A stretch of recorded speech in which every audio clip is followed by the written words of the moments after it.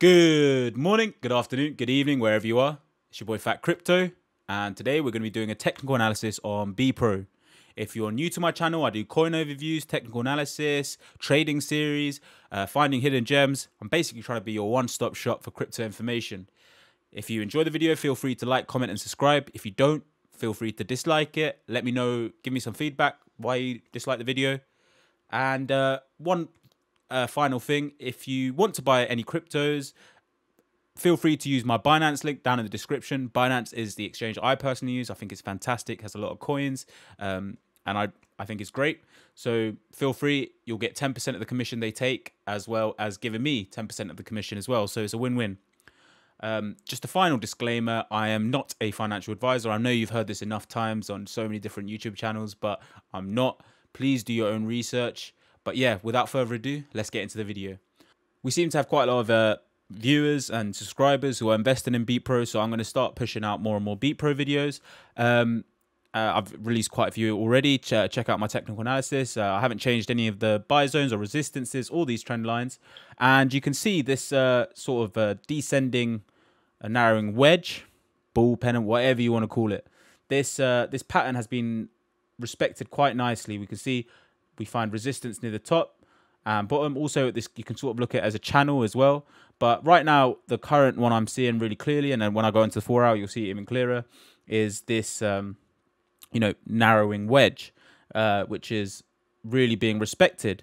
And right now, one thing that I'd like to point out on the daily is we're finding support off the 100-day simple moving average, which is just below this bottom trend line, which is acting as a support. Now, I want to highlight the significance of the 100-day simple moving average.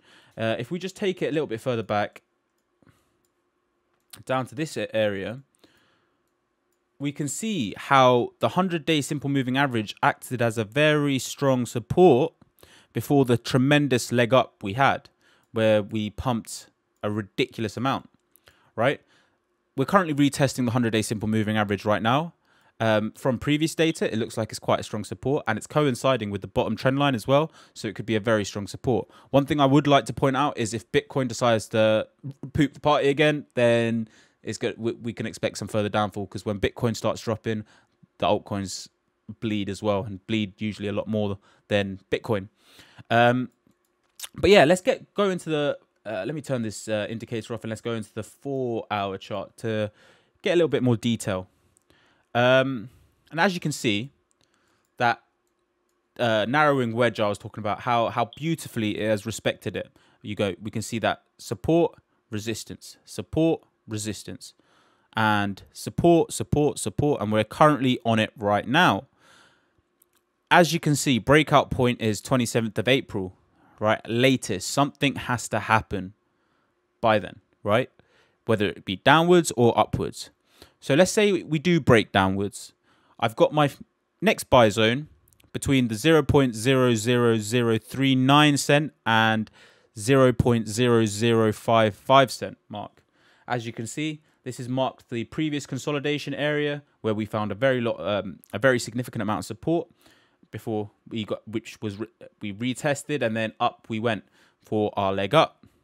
So this is the next buy zone that I'm creating. The reason why I haven't really put another buy zone within this area is because we had quite a significant leg up when we went up. So, maybe you can say, coinciding with this bottom here, we had around 0.0072, another potential buy zone. But for the time being, the really significant support that I can see is this one, which coincided with the previous consolidation. Now, obviously, we're currently testing the bottom trend line, which it hasn't really broken. We had a little dip here, which coincided with the first Bitcoin dump on the 18th. And now, obviously, Bitcoin's dumped again.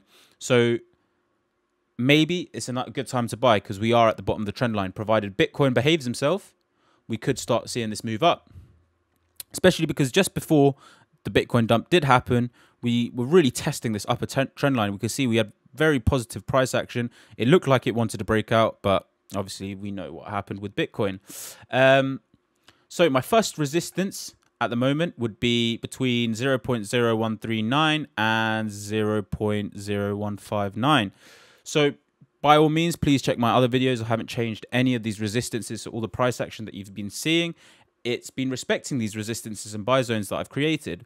You can see within this region, resistance, it was a support, then resistance, resistance, resistance, yet again, resistance and resistance. So this would be, after we break this particular trend line, this would be somewhere I'd expect some price action. The second resistance is between 0.018 and 0.02 cent.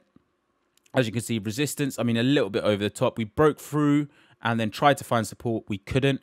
We found a little bit of support as we went down, but we can see resistance and also a lot of support here. Support, support. Hence why this is my, I'd expect quite a lot of resistance within this region, as there's been a lot of price action previously. My third resistance, kind of coinciding with this downwards channel, which was a very strong resistance on numerous occasions, is between 0.0234 and 0.0251 cent. And as you can see, this was a support, resistance, resistance, resistance, support, support, support, and resistance. A lot of price action within this region.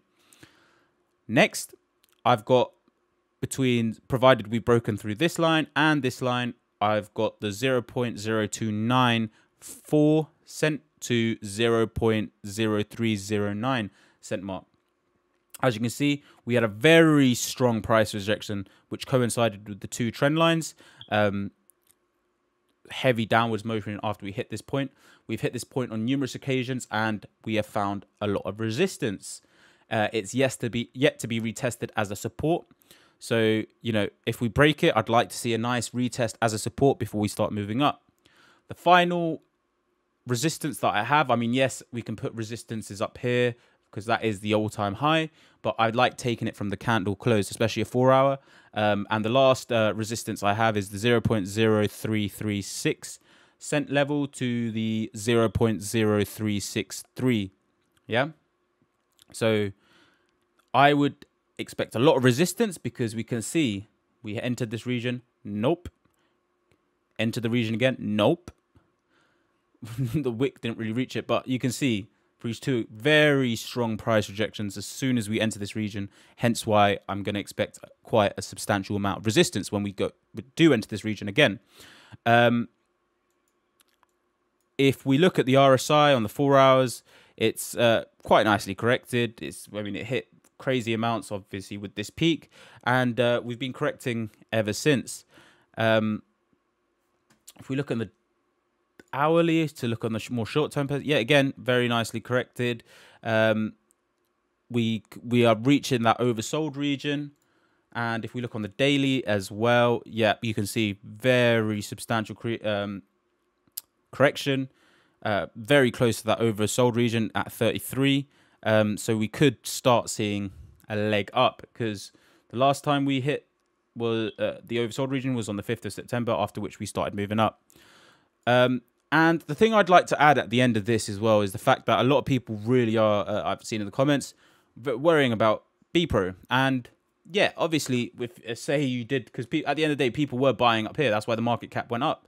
So people who are buying up here are looking at a 78% correction. Yeah. If we take it from the candle, let's look on the 4 hour candle close rather than the daily.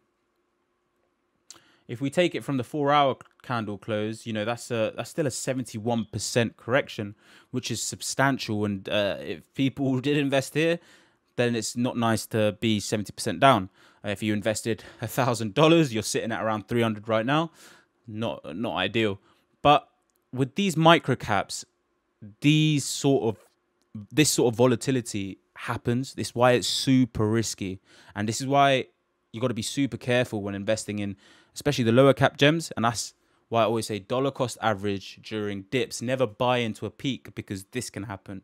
If you look at the project Bepro itself, it's, you know, the fundamentals are very strong. What the project is trying to do, what it's trying to achieve. And if you believe in the project, and this is why I say the fundamentals are so important. If you believe in the project, then you should be in it for the long-term hold, right?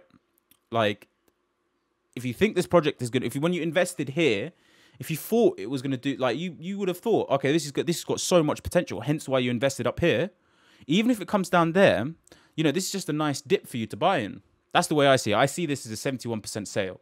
right? So I've been buying in these buy zones, and now I'm just sitting on the sidelines. I'm just gonna, for me, it's a bit of a long-term hold, a longer-term hold. They've got some, the esports live betting is meant to come out, I think next month, I believe, and they've got a lot of news coming out which could really, really push this price. And this is the thing you need to consider with these small market caps.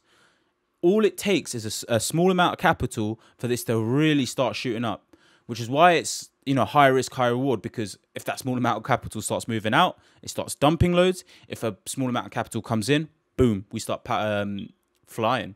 But yeah, I just wanted to give that little reassurance. If you back the project, then these dips will just ride them through. Diamond hands. But yeah, it's been your boy Fat Crypto. I hope you enjoyed that video. If you did, feel free to like, comment, and subscribe. If you didn't, dislike it. Let me know why you didn't like the video. But yeah, I'll see you in the next video.